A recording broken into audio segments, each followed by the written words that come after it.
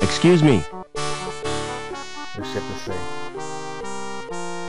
Hello, darling. I don't believe we've met. Oh boy. No, I'm a stranger here. I'm Mrs. Piermont, but you can call me Danielle.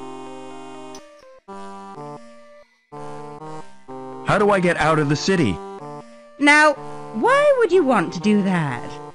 There's nothing in the gap but sand and savages. But that's where I live. Ooh, how ghastly for you, my dear. What's the mutt's name?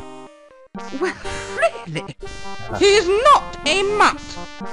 His name is Spunky. Okay.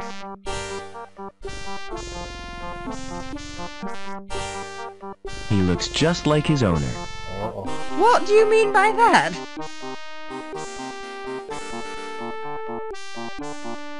He's really cute and fluffy. Flattery will get you nowhere, young man. Do you know someone called Overman? Why, yes, I do. He worked with my husband, Professor Piermont. Why? Are you interested in Overman? He was my father. I'm sorry, but I don't believe you. Overman's only son died in an accident. That was no accident, Mrs. Piermont. It was deliberate sabotage by security. My mother was killed, but I survived. And I've read a document which proves it. Incredible!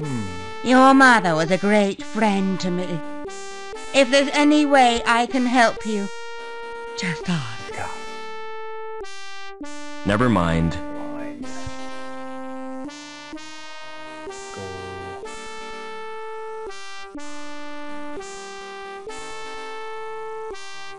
Far too heavy to lift.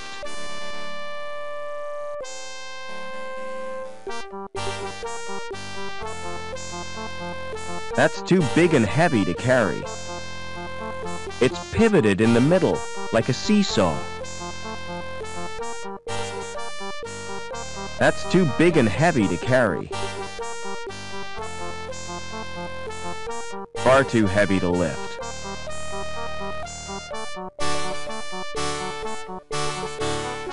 It's too heavy to carry.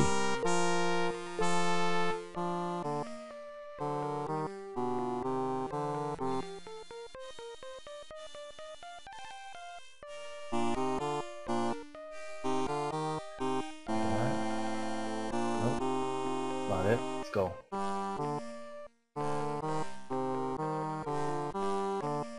Move this way.